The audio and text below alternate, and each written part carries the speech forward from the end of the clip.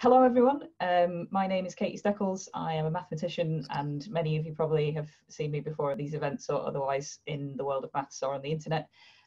This is an event run by Talking Maths in Public, which is an organisation for people who communicate maths in various different forms to get together and share skills and network and connect and make friends. And during lockdown, we've run Talking Maths in Lockdown. This is the 5th session out of 6. And today's session is about learning new skills. So before we go into that, I'm going to quickly just throw to each of the TMiL committee to say a little bit about themselves. And I would like you to also include a new skill that you have learned during lockdown. So first of all, Kevin.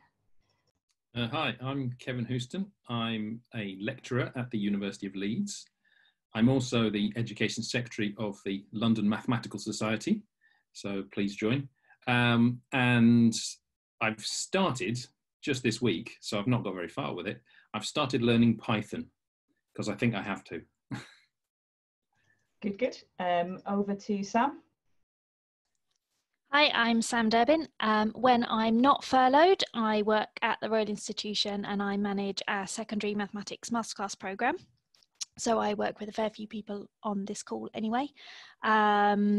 I'm also involved in TMiL and a couple of other things. And the new skill that I started picking up when lockdown happened was making videos for the first time, which I'd never done before, and subtitling them and trying to make them accessible and think of ways for people to engage if they found just watching a video wasn't quite right for them.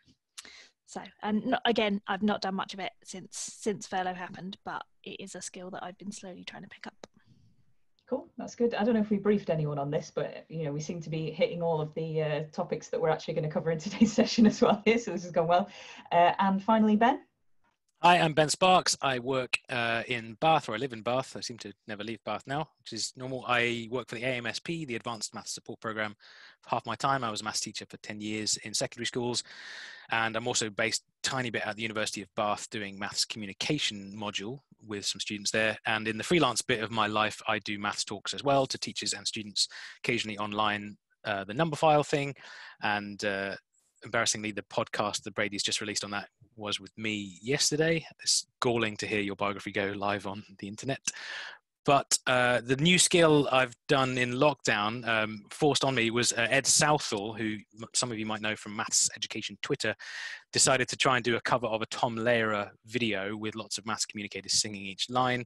And then Muggins here decided to volunteer to learn how to edit audio and video all at once, having not really done a lot of that. So new skill was figuring out how to use proper microphones and recording equipment and editing video and audio, which was good, but learning stuff is hard, which is why we've got people to talk about it, right? Excellent. So I feel like I should probably also answer this question given that I've imposed it on everyone else, but I've kind of struggled to pick out one particular thing. I think partly because my job before this consisted of working from home remotely and doing things on the internet. So I've kind of already had some of those things, but I feel like what I've essentially done is just refined my skills in a lot of things. So like, for instance, I know a lot more things that Slack can do now. Like I've learned loads of really useful shortcuts in Slack. Did you know you can get it to remind you of something like in a week's time? If someone sends you a message and says, can you do this? And you're like, oh, I'll have to do that next week. Remind me in a week, and Slack will just message you in a week's time. So many new things. Anyway, so for this session today, we are talking about new skills. So essentially, since lockdown has happened, a lot of people have either been forced by circumstances to very rapidly learn how to do new things, or alternatively have found themselves with a little bit of extra time and space to be able to learn new things kind of by choice.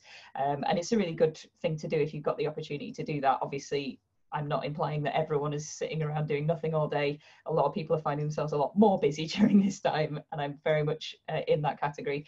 But it could be anything from practical skills like making and editing videos, or things that you've just kind of been meaning to teach yourself how to do for a while but not had the chance.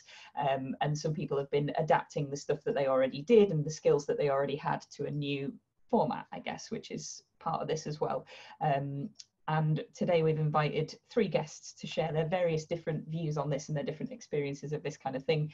So there'll be people talking about things that they've learned for themselves and how that's gone, and people sharing ways for you to pick up new skills that you might find useful. We're also going to try and put together another one of our wonderful editable Google documents like we have on some of these other sessions, where we'll collect some links and resources and things for people who want to learn new things. So if there are any useful resources of that nature that you can think of, feel free to drop them into the chat. And we'll try and collate those things. We'll also share a link to the doc when it's in a bit more shape so that you can add things in there as well. So as usual, we are going to have 3 people saying a little bit about themselves for 5 to 10 minutes, followed by a bit of Q&A.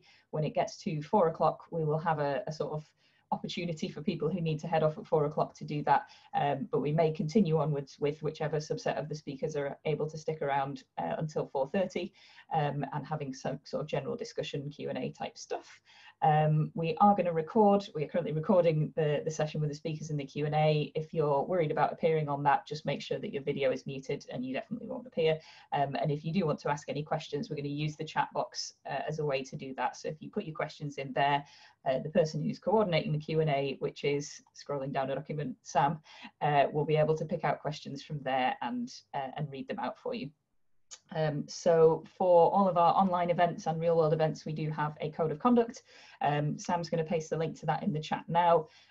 If you would take a look at that, that would be excellent. Essentially, it says be welcoming, be polite, be considerate, be respectful, try to use gender neutral language, and remember that people sharing things within this call for the purposes of this call. If you would like to share anything that you experience or see or hear during this outside of this call, make sure that the person who shared it is okay with that. So hopefully that is all of the introductory things. So I'm now going to hand over to Ben, who is going to introduce our speakers. Thanks, Katie. Just in case you haven't spotted it already, we have 3 speakers lined up for you within the next few minutes, which are James Grime, and then Fran Scott, and then Anne-Marie Imafidon. So we're going to go in that order, and I'll say a little bit about each speaker first. So James will be with you in a moment, but if you have not heard of James Grime, then you've missed a lot of maths on the internet over the last few years, and it is worth catching up with. His YouTube channel, for example, Singing Banana, is where James made his YouTube debut, and he's still laughing about that, and I can see his face.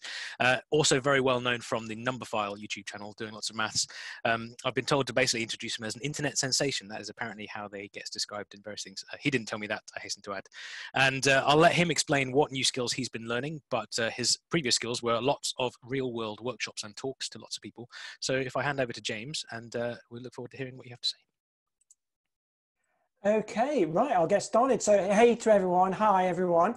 Yeah, to introduce myself quickly, so I'm James, I'm a mathematician, and my day job is I travel around the UK and I visit schools. And I do workshops in schools. They have a maths day with me. It's normally about code breaking, and I do that freelance, and I do things on YouTube, right? Which is very popular, it's very nice, but that's not how I earn my living. So when the lockdown happened, it was a genuine problem because I'm not being furloughed or anything like that. Boom, suddenly I'm making no money at all. So I had to find a way of making a living. And the only idea I had was to do an online course. So I do a course in the summer. I work with Cambridge Summer Schools. And Cambridge Summer Schools is where they have adult learners and they have international students, and they come to Cambridge and they have the Cambridge experience, which is real good fun. And they come and be at Cambridge University and they take courses. And so I'm involved with that, and I like doing that. And I like to keep, a hand in, or at least a toe in, the lecturing academic world. So I thought, well, the path of least resistance is I do that course, which I've already prepared and I already know, but I do that online. So that's what I started to investigate. And I started to look into the tech to do that online.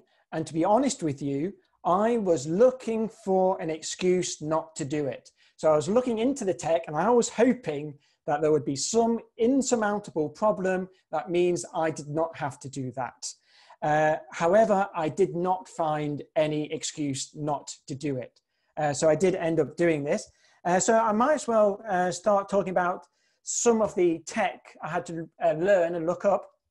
The first, of course, is Zoom, which we all know, so I don't need to introduce it. So Zoom, suddenly everyone's using Zoom.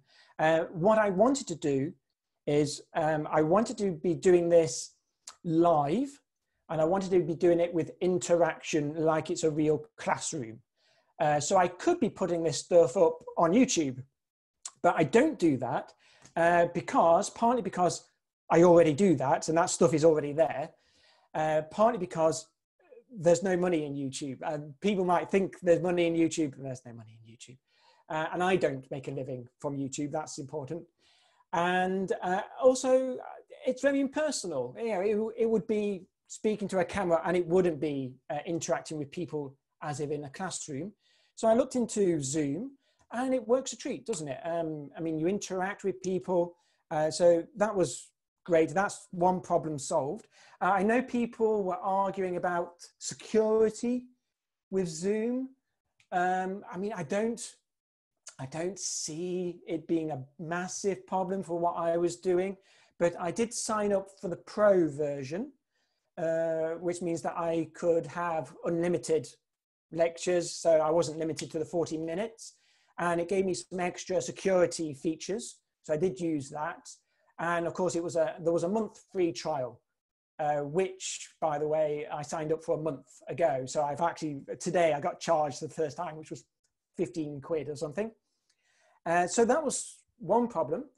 The other problem was when I do this in Cambridge, my style is lecture with notes, but notes with gaps. So what I do is at the beginning of each lecture, I give the students the lecture notes for that lecture, but it's notes with gaps. So it has all the waffle, it has all the English. I don't want them to be sitting down, trying to keep up writing the English stuff, but the maths, the actual important stuff, is taken out. So they do have to be engaging their brain, thinking about it. So that's how I did it live. So I thought, okay, so how am I going to translate that to online? One option, of course, is to completely rewrite what I do and PowerPoint it or something. Ideally, I don't want to do that because that would be a lot of work. I mean, if I cannot do that, that would be good. So what it would be nice is if I could give them the notes for them to download, then they would have the notes with gaps.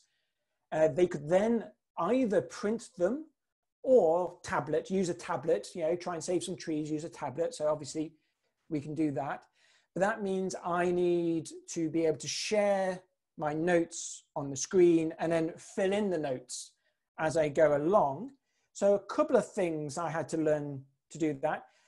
I needed a kind of like a stylus thing, which means I needed to get, possibly do I have to buy a tablet? And I don't own a tablet. And I looked into buying a tablet, especially the type with the stylus, and they seem to be very expensive. So I did not buy a tablet. So I've got an alternative to a tablet to do this, which is one of these. It's just like a trackpad kind of thing, which you plug in with a USB into your computer, comes with a pen, and then you would write on it like you would with a tablet, but it's a slightly cheaper alternative to that. I'll tell you what it is. It's called an XP pen, and it worked a treat. So I liked it. There is two versions. I bought the first version I bought was a small version, which was quarter the size. And you would think that the technology would be able to work so that I could just write on it normally, and then it would rescale your writing. And I tried, and it didn't. I had to write tiny on a tiny square. I had to write tiny. So that was no good. So this is essentially A4 size, and then I just write normal, and it works really well. Then I had to find the tech so that I could have my PDF on the screen, and I could write on it with handwriting. So I looked into the programs that could do that, and there's a few around, and none of them were any good for me, I think. I mean, I don't know if Adobe version is good, but you pay for that. So I couldn't find anything that really worked except something called Zodoo, and I recommend it because it worked exactly what I wanted it to do. And so I'm going to share Zodoo, show you what it is. So if I can share that. So this is a lecture like this. So Zodoo, you can see in the top left corner. So it's XODO, free. It's actually, I think it's a browser thing. I think there is something you download, but it's a browser thing. So this is in my Chrome browser. And then that's what my handwriting looks like. So I can just write things as I go along. So that was lovely. So I do recommend that. The next problem is infrastructure. So how do I take payments for this?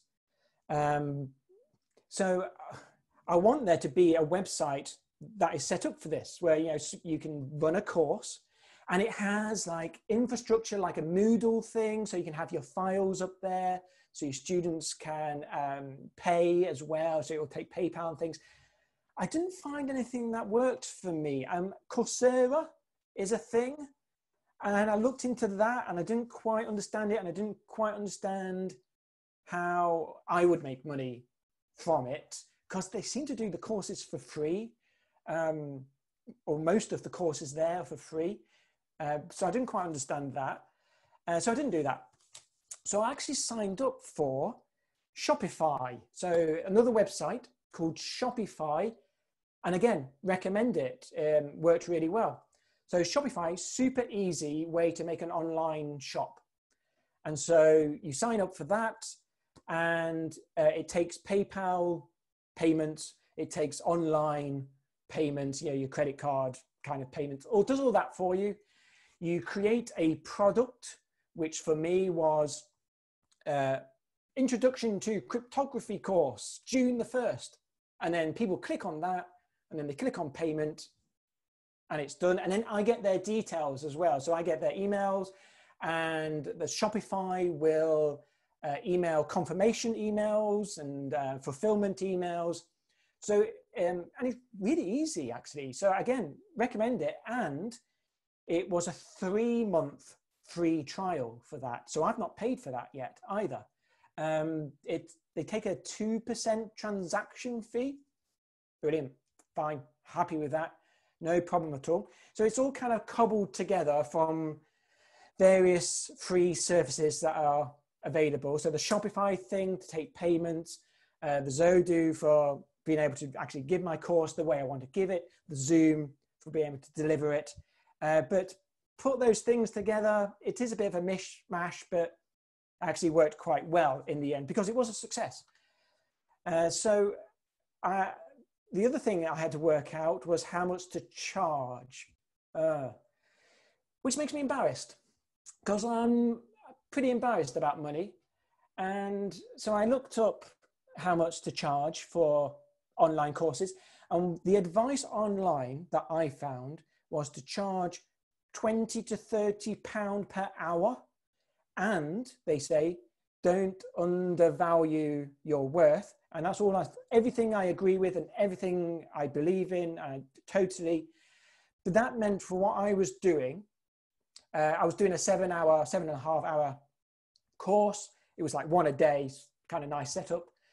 I would have to charge 200 quid for this.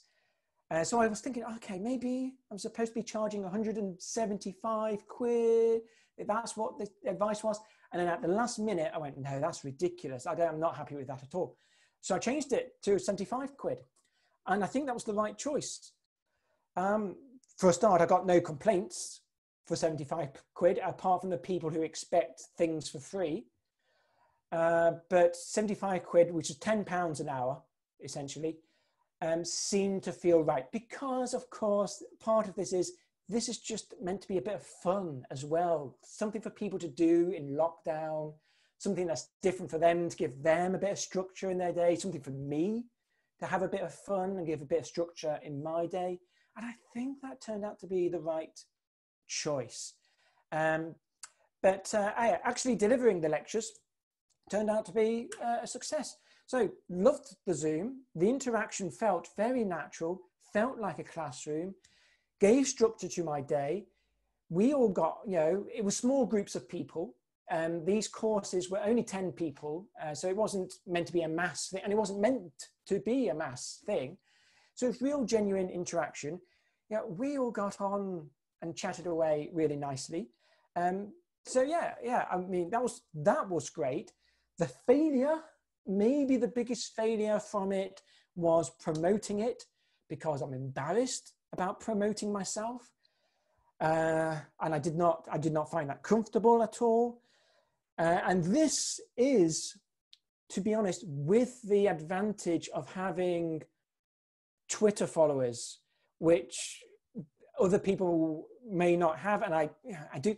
And I find promoting things on Twitter isn't that successful. You promote your thing on Twitter and you get very little actual reaction from that. I mean, you get reaction of people go, oh yeah, what a good idea, but not actually people who see that through.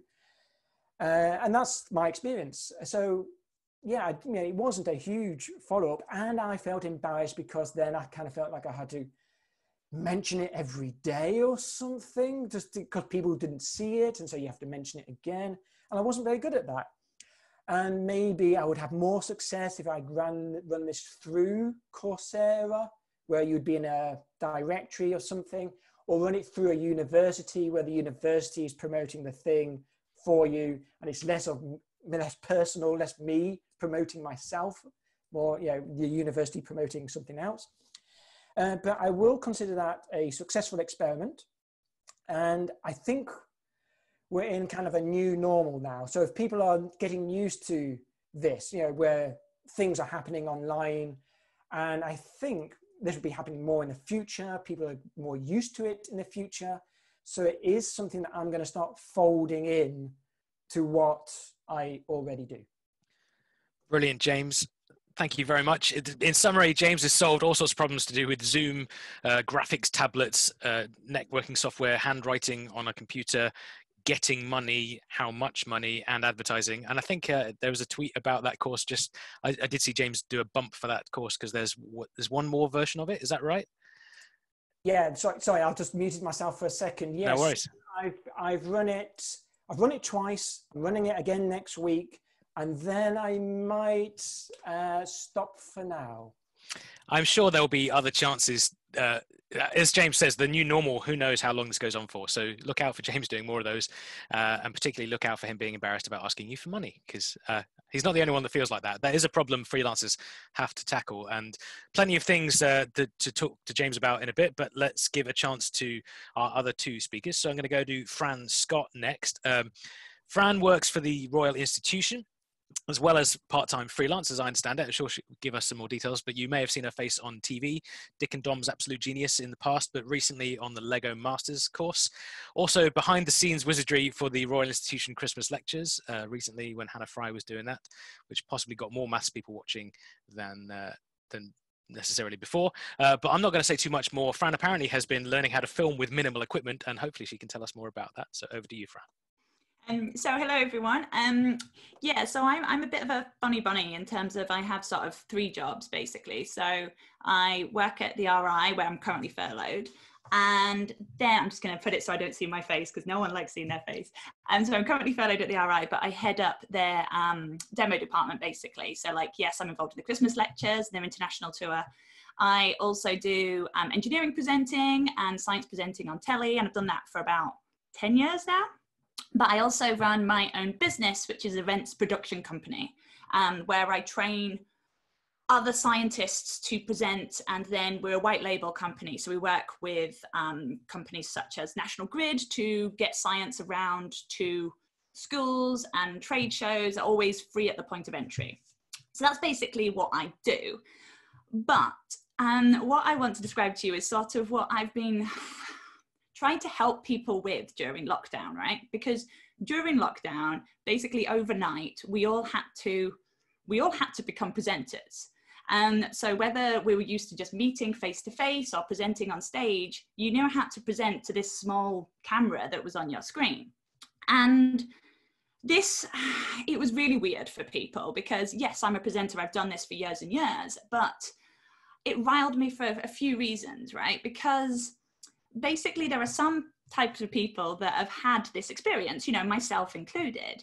And there's been those people that, you know, have had the time and the money to be able to afford the fancy lights and the fancy microphone. And what happened during lockdown was, it was those people then had the advantage during a very uncertain time. And it got me thinking that, and this is a very sweeping statement, that those types of people, including myself, you know, they don't need the advantage.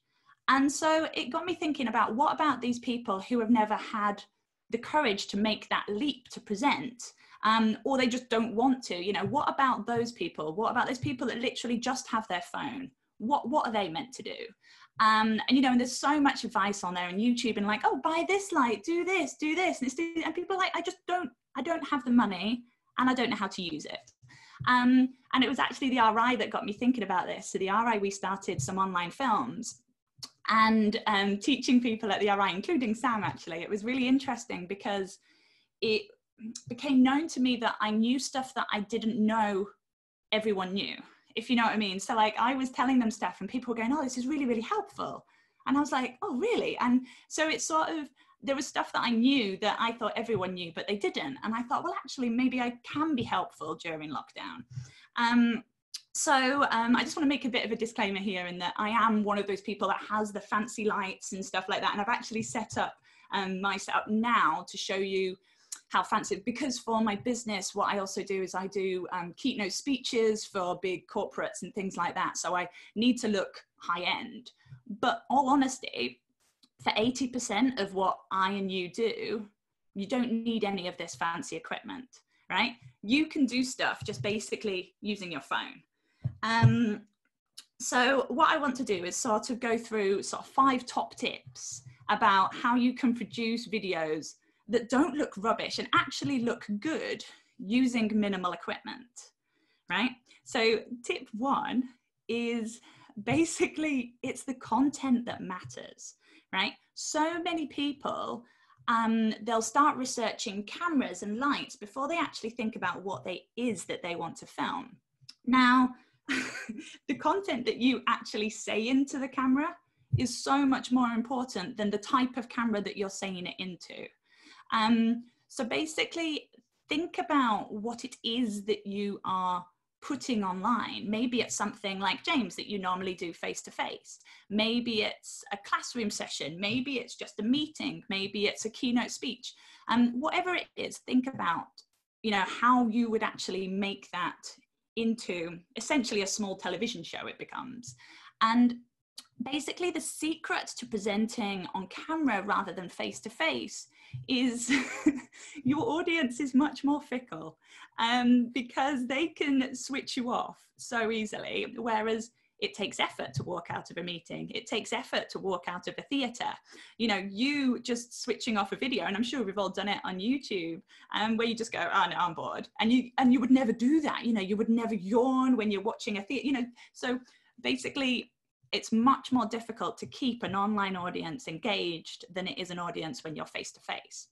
So what you've got to do with that is, and I'm not very good at this, but you've just got to get to the point, right? So you have got to cut out everything that's unnecessary, everything.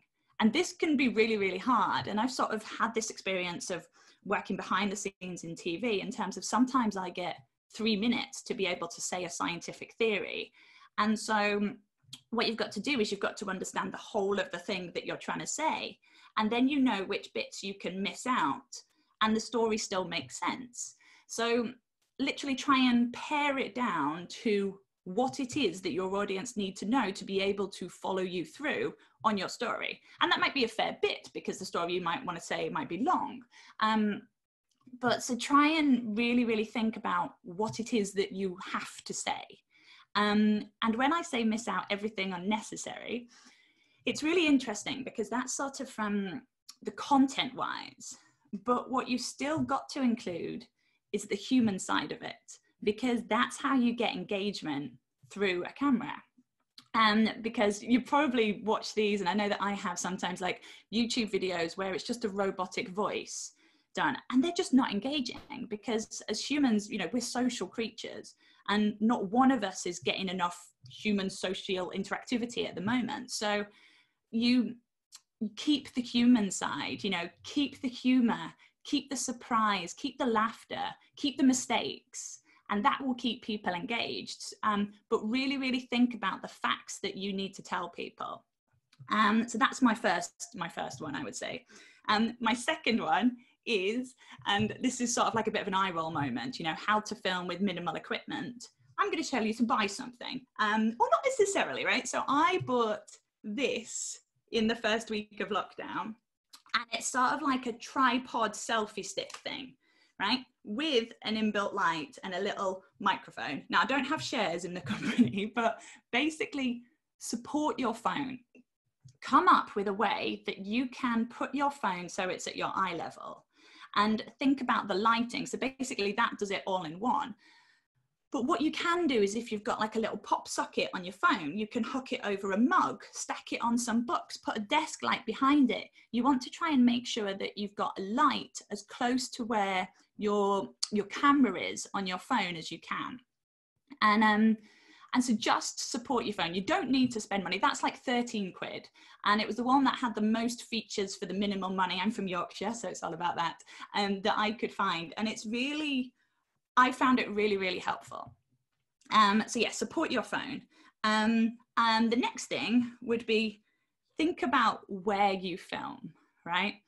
Now, I can imagine you guys are a bit like me in terms of, you think, oh, well, does that really matter? You know, isn't it a bit superficial? Isn't it about me just what I say? And it is, but basically you're trying to get your message across to your audience, right? And you'd be surprised how much other stuff your audience subconsciously absorbs. And so what you want to do is, you want to make sure that they're concentrating on your message, because communication only happens when it's received by the other end. So you want to make sure that they're not distracted by other things. So make sure you spend time to think about where you film. And that there's a few things in that. So basically it's about lighting as well. So that's why I've sort of got my setup done as I would for like a professional talk. So here, I'll tell you what, I'll give you a little bit of a tour, right? So it's a bit of a weird setup. So I've merged households with my boyfriend, and I had to move here by bike. So I hardly have any belongings with me, and stuff I've got delivered here for my filming. And so I'm currently filming, we've got a rent reduction at the moment, so I'm filming in a spare bedroom. So I can show you, so there's a window, and I've got the blind down on the window because otherwise it would shine on my face. And then we've got a bookshelf behind me with a few things that I got for Christmas. And then it's just empty bookshelves, right? And then to the other side, we've got the mattress bed that we had, and my desk is currently made of the headboard of that bed, right? So basically you don't need anything fancy, and all you need to look good is this little area that's right behind you. The rest of the room can look an absolute tip. And so you see, like, it looks fine. You can just see that shelf, right? You don't know that there's all this stuff everywhere. And so, yeah, really, really think about that background, because as you are probably distracted by people on Have I Got News For You or the news, with their background, there's certain things you can do to make it much less distracting and just add that layer of professionalism. And who doesn't want to look professional? Fran, I'm just going to give you a quick warning to make sure we've got time for Q&A afterwards. I'm going to give you one more minute, and then we'll save everything else to be discussed afterwards, if that's okay. Fair enough. Moving swiftly on. Sorry, I'm a talker. Think about your sound. That's why we're here, Fran. It's okay. Yeah, do think about your sound. You can even, so most modern phones, I was really lucky, I bought a new one at Christmas, and their microphones are actually quite good, but you can use Bluetooth headphones if you want to film from a distance. And finally, practice. People are very, very self-conscious to film themselves practicing, because filming is seen as a bit of a treat. And so it's not seen as work, and so you're like, well, actually, I've got work to do. I won't, be so self-absorbed that I'm going to film myself practicing, but actually you'll get better at it.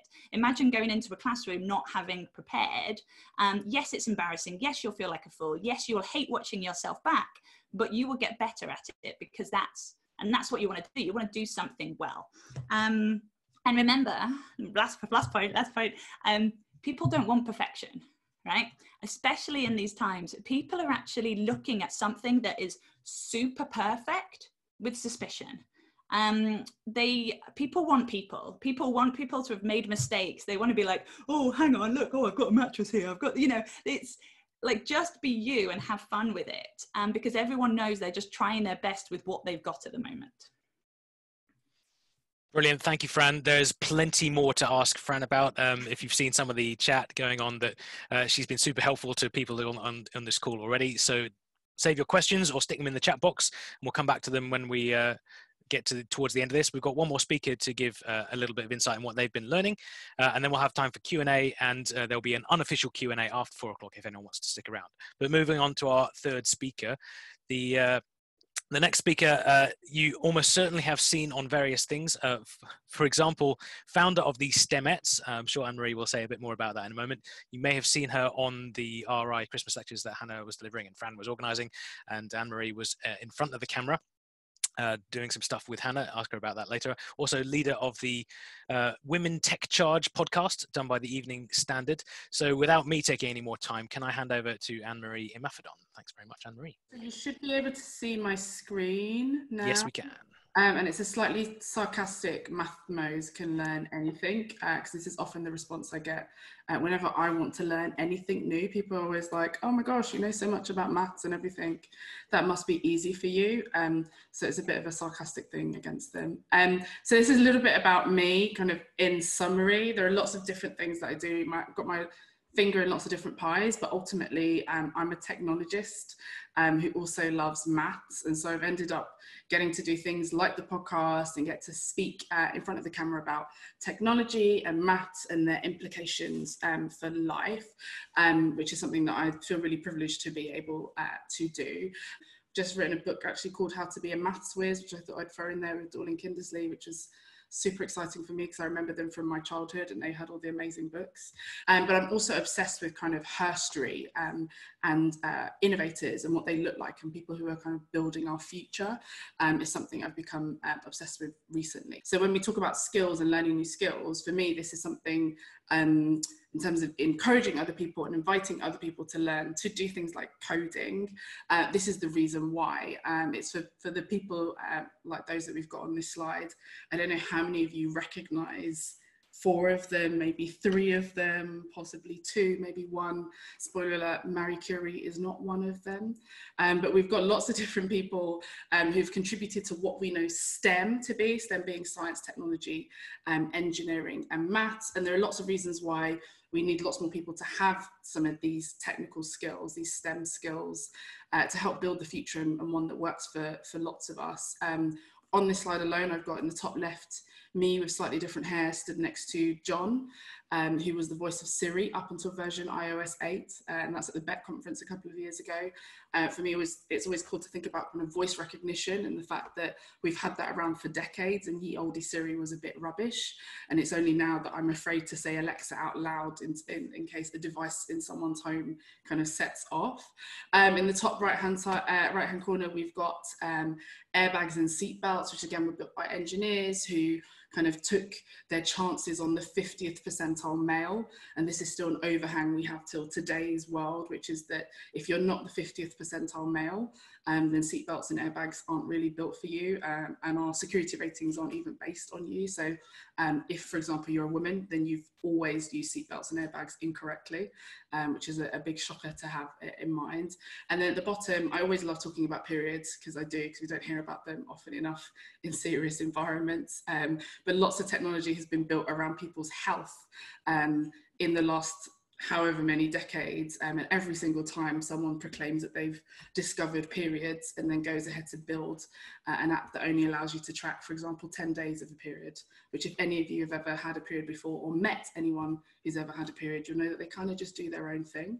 And so when I talk about learning skills and building the future, my day job is that I run Stemettes, and so I'm introducing girls and young women and non-binary young people to all that there is to offer across this world. We do run hackathons and we do run panels, but ultimately these are skills and these are things that everyone should be encouraged to do, no matter what age they are. And for me, it's because it's about building that future that's for all of us, rather than one that's kind of very narrow and is only built with certain people in mind. I think the fun thing about learning to code, though, is that there are lots of options, lots of choices, and it can feel quite overwhelming. Couple that with the fact that technology is moving very quickly. So actually, there is a lot to learn. There is a lot that even if you narrow in on virtual reality or narrow in on the Internet of Things, which is that Molly box in the top right-hand corner, or look at robotics or anything else, there's quite a lot to choose. And actually, as time goes on, it only gets wider. It's not like you kind of master all the maths and then it's all done. There's constantly new things that are coming up, which can be a bit daunting and make it a bit frustrating when you're trying to pick up new skills. But also it does mean that this idea of kind of learning these digital skills or learning these skills for the fourth industrial revolution is something that, again, is becoming less and less of a choice. So I talk quite a lot about digital being the fourth literacy, and the fact that it's reading, writing, arithmetic and redigital that we now need to kind of keep in mind as we're living in the 21st century, because unfortunately, even though you might not have chosen the pug life has chosen you. So my kind of 3 tips that I want to kind of share with everyone before we go to kind of questions was, firstly, to learn with a tribe. Any skill that you're going to pick up, it's always easier to do it with others. With Stemettes, it is for under 25s. It is always free to attend for the girls and the young people, and there is always food. Unfortunately, I can't promise that in any other organisation that you go to, but I think learning with others definitely makes it easier. It being a social experience is something that means that you are able to not just learn the core skill, but learn other people's perspectives as you're doing it, and also learn how other people think about it. So on the right hand side, I've got kind of physical spaces, maybe pre-lockdown and maybe post-lockdown, that you might be able to tap into to be able to learn alongside others, and Eventbrite and meetups are also fantastic for that. But on the left hand side, a couple of online platforms for learning as well, but try and make it as much as possible a social activity. I think they say, I mean, it's probably different now that we're in lockdown, but you know, it used to be that only 5% of people finish MOOCs, massive online open courses, and that's because they're literally doing it on their own. So you set yourself up for more success if you're part of a group and you have other people that are holding you accountable. Second is to have a growth mindset about any skill that you're trying to learn, coding or otherwise. I think, especially as a math mo, I think maths is fantastic because it's so logical and you kind of learn things and you know you've learned it, but unfortunately life is a bit more complicated than maths. And so actually being comfortable with being uncomfortable and having a growth mindset is super important.